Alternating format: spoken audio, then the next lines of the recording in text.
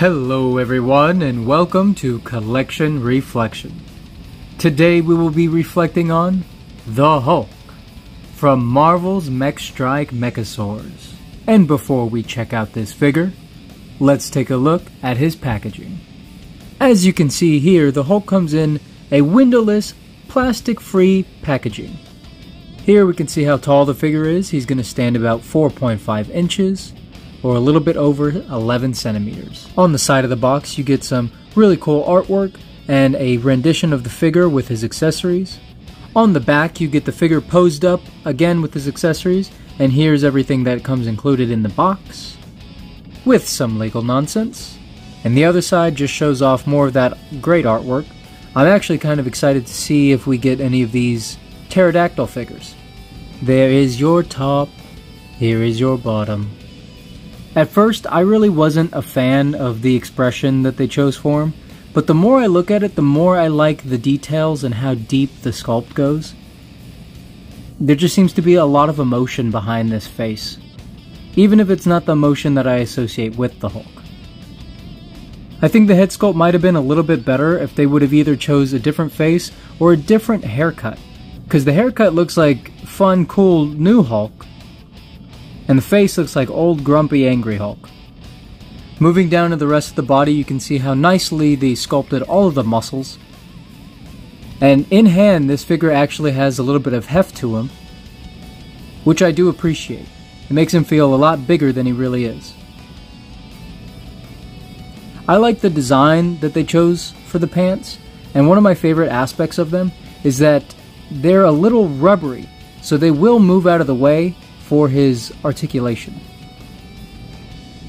I thought that was a brilliant idea. And as you can see there, they even sculpted his toes and his toenails. And there's the bottom of his feet. I'm not sure how I feel about the way that they sculpted his hands and his feet. They're pointed away from the joint, so they're a little offset. Which means when you go to bend his elbow, you think you're supposed to be able to bend it up and down like this.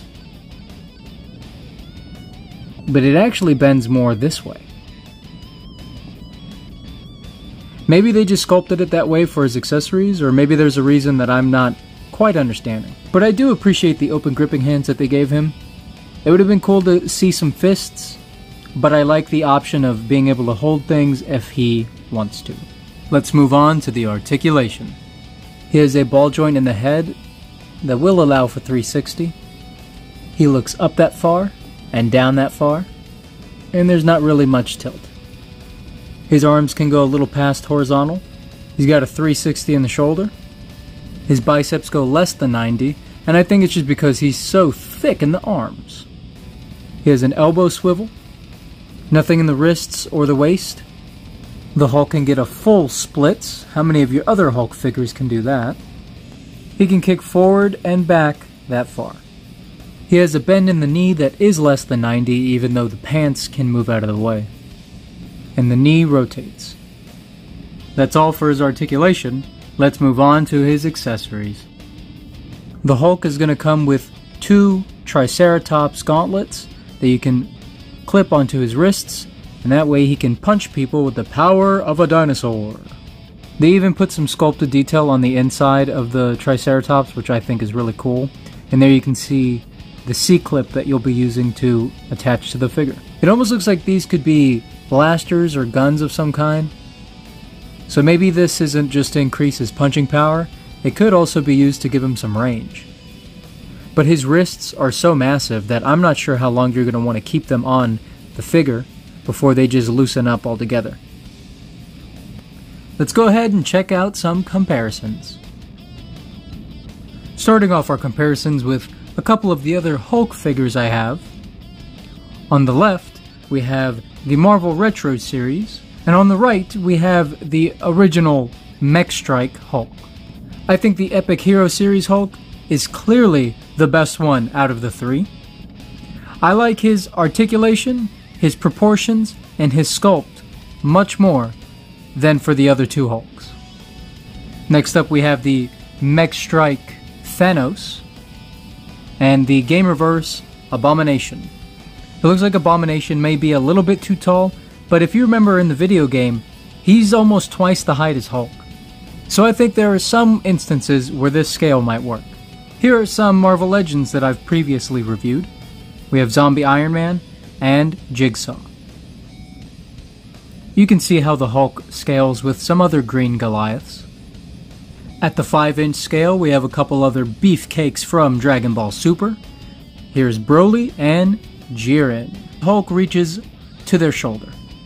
Looking at a couple of Venoms, we have the Epic Hero series and the Marvel Retro series. I think both of these Venoms actually go very well with this Hulk. Looking at a couple of DC Spin Masters, we have Solomon Grundy and Killer Croc. From the Final Faction, we have the P-131 and the Karn Brute. I'm really liking how these figures scale with each other. Finally, we have Pumpkin Rapper's Head.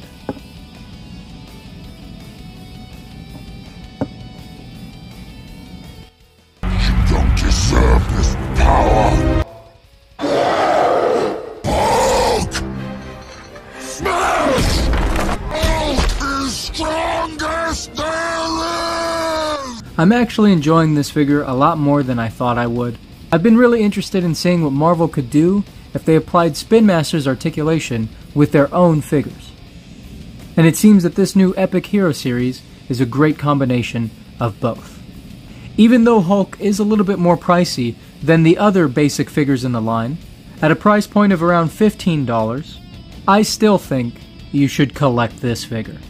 He's big, bulky, and he's got enough articulation to make him fun to play with and pose around.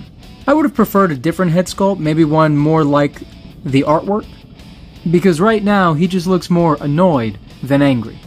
As far as possible improvements that I could make to this figure, the biggest thing I think this figure is missing is a waist swivel.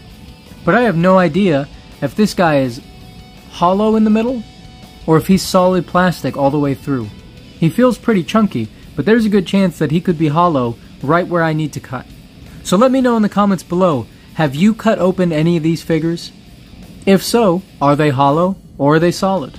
I'd really appreciate any information you guys have. Are you enjoying the Epic Hero series so far? I think I am, and I'm probably going to try to pick up one of those Mechasaur 2-packs. But let me know if you'd be interested in watching any of those reviews.